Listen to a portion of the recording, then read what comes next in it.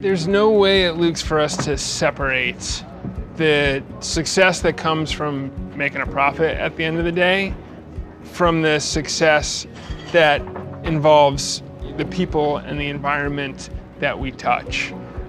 If we're not doing right by the people that work for Luke's, the people that supply Luke's, the fishermen, everybody in the supply chain, and we're not ultimately working to make the environment better, then we're not a successful business. It really doesn't matter how much money anyone makes if they're not giving back in a socially and environmentally responsible way.